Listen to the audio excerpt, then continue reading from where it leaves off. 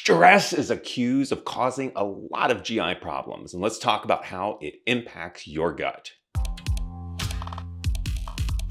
Stress has often been associated with stomach ulcers, but does stress actually cause ulcers? Well, it depends on what you mean by stress. Physiologic stress, like that from severe burns, a head trauma, or severe illness like septic shock in the ICU, these do cause types of ulcers called Cushing's ulcers or curling ulcers. But the stress of a big work deadline or the heartache of a breakup, these actually do not cause ulcers. Now, come on now, this is common sense, right? People who are more stressed get more ulcers. That may be an association, but not cause and effect. So what could be the cause and effect? Person who smokes that's under pressure of a big work deadline is going to start chain smoking. And who's got time to brush your teeth? Air clear can substitute for mouthwash. And when we're stressed, we have more of a tendency to have headaches and be more sensitive to pain in general, and we're going to be more likely to take NSAIDs. It's these bad decisions of overuse of alcohol, tobacco, and NSAIDs that are really going to cause a peptic ulcer. So build healthy habits that help you to expel stress, and I think that you'll find stress itself does not cause an ulcer. But still, doesn't stress cause GI symptoms? Yes, it seems that it may. It's been repeatedly shown in studies that there is a link between depression and anxiety in a group of conditions called functional GI diseases. Functional disease is defined by characteristic symptoms of an organ, but when we explore that organ, we find that it actually looks quite healthy. Take the condition of functional dyspepsia.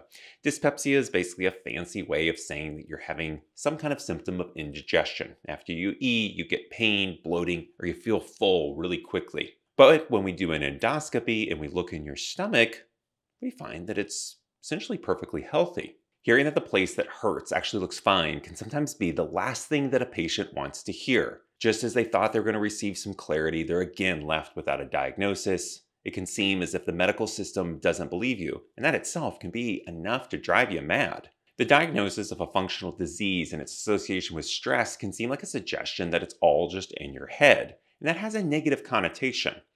But consider this, all symptoms are in our head, as we perceive our reality first in our mind. And so of course it's up here, but the question is it also down there?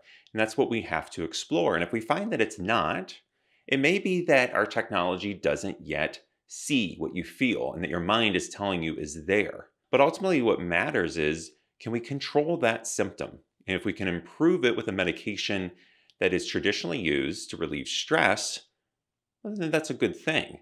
We don't prescribe a medication without respecting the symptom that a person is having. And as we've thought of these symptoms as reflecting a relationship between the brain and the gut, we've found success addressing problems of depression and anxiety using medications traditionally used for those conditions, repurposing them for these functional GI diseases. Now, to look at another head game, there's the difference between association and cause and effect. And how can we take scientific evidence and move from just a weak association and actually start to have confidence that there is a real cause and effect? We do want to see consistent, tight associations across multiple studies, and that has definitely emerged. There also needs to be this concept of biological plausibility, that the idea makes sense. And here it's understood that there are many nerves in your GI tract as there are in your spinal cord. This is a very nerve-rich area, and things like serotonin, norepinephrine, and dopamine matter in the GI tract. And they also matter in how we perceive the pain of the GI tract. Cause and effect is also solidified as we see what these conditions don't respond to. They don't seem to respond very well to just suppressing acid. That would fit more with an organic disease where there's inflammation in the stomach that calms once acid stops. In this case, the functional diseases don't respond well to those, but do respond well with a medication like duloxetine that affects the nerve pathways. Ultimately, we need to gain a lot more understanding of the connection between the brain and the gut to really appreciate the cause and effect of these functional GI diseases.